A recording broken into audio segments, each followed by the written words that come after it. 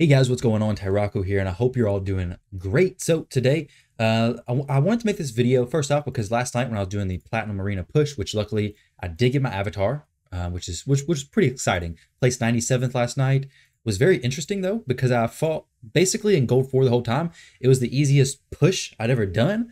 I started pushing like 10 to 15 minutes out. If you guys want to see that video, I can post it. But used to, I would sit in plat and then push. But this time I took a different approach. I had my best placing, got an avatar. It was interesting. But either way, when I was doing the platinum matches last night, I had some people ask me what were the keyboard shortcuts that I was using to do the abilities on my champion. So if you turn off auto, then you see your abilities, your skills, you know. I don't very often turn off auto. I'm not going to lie. I do auto a lot, especially with the new AI changes. And it's basically how I want to play anyways. But sometimes you got to venture out of your comfort zone, you know, and turn it off of auto. So whenever you can click through the skills, as you can see, it's highlighting. I'm not using my mouse or anything. Obviously, I guess raising one hand doesn't really show you much that I'm not using my mouse, but put the mouse up here and you can click through the different abilities. So what I'm doing here is Q is for your ability 1, W is for your ability 2, E is for your ability 3, and then like things like R is for replay, and then T is for auto. I'm gonna show you guys the whole list of keyboard shortcuts that you can use inside of Raid. And I also want to give you guys some other tips that you may have never heard of before. Tips and tricks inside the game that hopefully help you guys out. So I'm gonna go ahead and do this. The keyboard shortcuts, there's a few benefits of these. Obviously, makes it a little bit easier. The downside is if you're on mobile, newsflash, you can't use it unfortunately. But if you're on PC, you have a keyboard. Maybe if you connect it to your mobile, I don't know about that one, but this allows you to, sometimes on PC, I've noticed, and I've seen people do it on their streams, they'll be in matches and they'll click the skill, and it happens to me all the time. I'll click, say, the A2 ability, but for some reason it doesn't register. Well, I don't notice it doesn't register. It typically happens on champions like Solus, for example. I'll click the A3 or something, and then I'll click the enemy, and then he'll use his A1 instead, because I guess somewhere in that mix-up, I accidentally didn't misclick, missed the click completely, or something goes wrong. I don't know. But then instead of using his AoE ability, he uses his A1 or even maybe even the A2, which is definitely not ideal.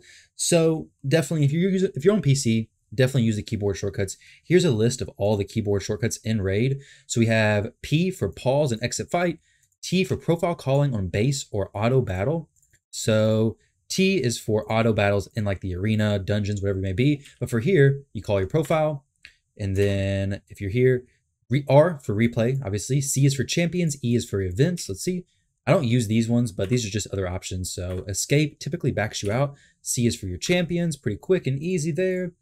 We have Alt plus Enter, full screen in and out. I probably never use most of these, to be honest. Speed in battles. I don't know why you'd ever want to use anything other than 2 times speed, unless you had like 4 times speed. I don't know how you could get that. Getting 4 times speed, that'd be incredible. Yo, what's up with my webcam? Why am I floating? Let's lower that a little bit. What the heck? I've been doing some changes with my webcam, and I don't like that floating black bar. That black bar at the bottom was probably getting to some of you guys' OCD, if you have it. Sorry about that. So N is daily rewards, calling on base. A lot of these I haven't tried out, but here you guys go. If you want to take a screenshot, I'll leave a link to this as well. It's on the Playroom forums. You can see all of them. Really, the only ones I use is the QWE. I use R for replay, and then T for the starting it on auto battles and things like that. It does help you go in and out of arena matches, go into auto, out of auto, pick your skills. And I really use it in the arena a lot. I like it. I think it's a good little addition. Now, the next tips I'm going to give and little, I guess, tricks and things, a lot of you probably know, but it's actually kind of surprising how many people don't know about these tricks. My favorite one, this was put in the game a long time ago, and I'm kind of surprised how many people don't know about this. That is the clan boss exiting the battle and saving your keys. So mostly newer players, if you, let me scroll down through all these mini mix packs. Sorry, guys, I'm not, gosh, dang it. Let me get a clan boss key. I don't want to spend 100 gems. The mini mix packs have been a pretty good deal. Though the last few days I have not bought them. They've put out a ton, basically. All right, going to clan boss.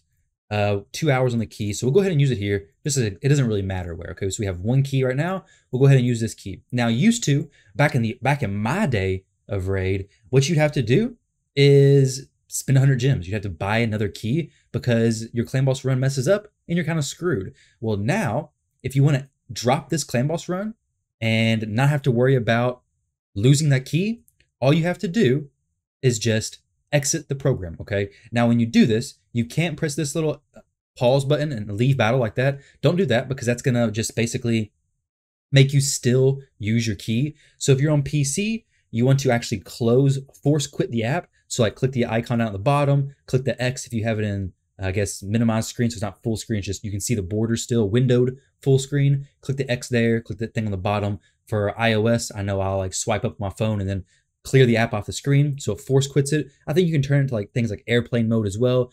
Just exit, get the clan boss match to leave without actually doing this, and you save your key. If you do this, you waste your key still. So keep that in mind. If your clan boss run ever messes up, you can do that pretty easily, and it is not a problem whatsoever. So I'm gonna go ahead and exit this match and then reopen raid to get back into the game, because I don't want to waste that clan boss key. I want to save it for later on. So we'll do this. We'll come back in. I click the icon down my toolbar at the very bottom. I pressed close window, and let's go back in here and see the clan boss key wouldn't have been wasted.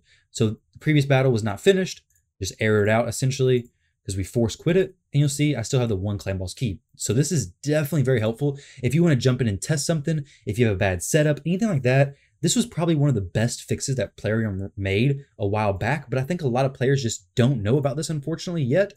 Whether it's just they're brand new or whatever it may be, this is something you should definitely do. Obviously, if you mess up your clan boss run, I use it all the time. So it's definitely a big help for me, saves a lot of resources. Now, the next thing I want to talk about is I want to talk about 3v3 gold bar farming, but I want to talk about something more important before that. So a lot of you may already know about the 3v3 gold bar farming, so I'll save that to the very end. So listen out on this one, okay? Now, this strategy is actually something I just came across on Reddit, and I didn't know about this. I think it's actually a pretty awesome idea. So with clan versus clan coming up, it's actually starting tomorrow. This may be a little bit of a late start for you to actually be able to do this, but if you go to the shop and you can purchase the, where is it at? Okay, I obviously don't use it very much. You can purchase this tag arena refill in here when you have 10 out of 10. Okay, so watch this. I've already bought one earlier. I bought it at like 6 o'clock, and now it's 9 o'clock basically. So the day's already reset, 9 o'clock p.m. Eastern time, so it's already reset. So it costs 15 gems again. But I click here. Now, if you went to the tag arena, you may be able to click up here and be able to, well, you can't see the refill option there. So I'll hit this, go to my mailbox, and then boom, I have a 24-hour tag team arena refill bag, okay? Now, why would this be beneficial? Well, a lot of you know that in clan versus clan, 3v3 is one of the best ways to earn points.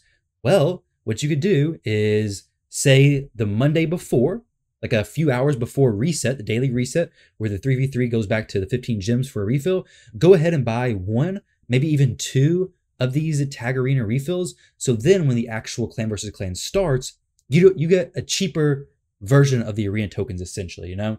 So instead of having to buy 4 at the scaling price, you would have bought 1 for 15, 1 for 40, 1 for 15, 1 for 40. So you'd have 2 total for 15, 2 total for 40 versus buying 4 for whatever it is. It goes like 15, 40, 50.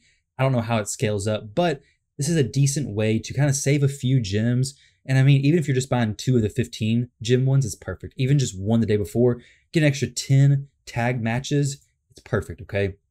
Also, if you're working on these missions down here that are kill 500 champions in tag team arena offense, or defeat 500 champions in tag team arena offense, you definitely need to get as many tokens as you can, and using them during CVC is the perfect time because everybody basically sets their defenses to be a one-person defense, at least in these higher levels of the tag team arena.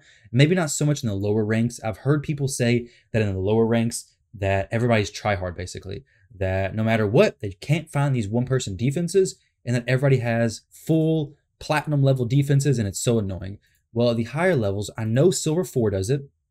I know all of Gold does it. I'm not for sure how far down in Silver this goes. I want to say all of Silver and all of Gold do set these one-person defenses. If I refresh, I'm in the red. Then I got one-person defenses. Now we have 4-person defenses, but they're still weak. They're not actually like built teams. They're being nice. They're setting these defenses so that I can actually complete. They're trying to help other people complete these missions right here. So if you can, set your defenses to 4-person, preferably like common champion, something easy. Please don't set them to Torments. Don't put Torments, don't put Hegemons. Don't be that person, okay? If you're putting a Torment or Hegemon in your defense and you're trying to be in the red as well, Don't do that. It's obnoxious. Nobody likes it. It just takes forever for no reason, all right? If you're trying to push, by all means, do whatever you want. Keep it like that. But if you're dropping in the red and you want people to farm you, don't do that. Nobody's going to farm like this. This is a little bit, I know what people do here. They just leave this here because their original team probably had these people the leader anyways. So they just leave it. But champions like Tormund are definitely pretty annoying to have to deal with if you're trying to go through quick matches, which is actually more of a hindrance to this person because I'm not going to attack this team. So if they're wanting to stay in the red, I'm just going to skip this and I'll just do all the other easier matches. So something to consider when you're setting a one-person defense. The next thing, which that was kind of the fourth tip there, but let me throw in something extra. When you're doing this is going to be the biggest tip to help you move up in ranks, because my previous video I did talking about farming gold bars in 3v3 said to get into the red and then come Friday, Thursday, turn on your full defense teams and then start climbing up. But if you're having a hard time doing that, a lot of players said, oh, if I'm that low, there's no way I'm going to be able to get back up into the higher ranks and be able to go green before the reset. This, I think, is the best strategy, okay? So clan versus clan, I think, is what, Tuesday and Wednesday? Whatever it is, do your 3v3 matches then, do them all. Whenever you're planning on finishing, try to push as high as you can, because at least in these higher rankings like gold, and this is what I plan to do from now on, these higher rankings, people have one-person defenses pretty much all up until the green. So all you have to do, which obviously not everybody can do this, so if you're one of the first people to do this, you're going to be better off.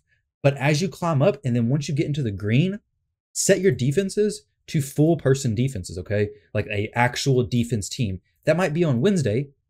You may not be able to farm as easily the next few days, not as quickly, but you'll have secured that spot of moving up to the next rank. That's what I plan on doing for these next few weeks, is to basically turn on my full teams either Wednesday night or Thursday morning after blowing a lot of tokens in the 3v3 and pushing from the red up into the green. Because like I said, during CVC is a time where the most players set their one-person defenses just so they can farm this pretty easy. So something to consider, something to keep in mind. Those are 4 tips. So basically the keyboard shortcuts, which I think are a pretty nice little quality of life feature. Clan boss keys ending, which a lot of people know, but you'll be surprised by how many people haven't heard about that yet.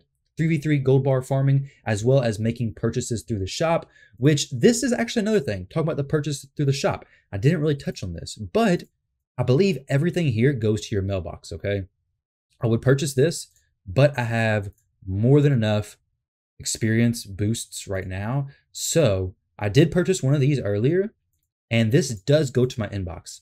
Now, this may not seem like a big deal, but it actually is very nice, because if you are doing your multi-battles, if it's 30 multi-battles or 100 multi-battles, and you have it set to automatically refill your energy refills consistently when you're low, okay?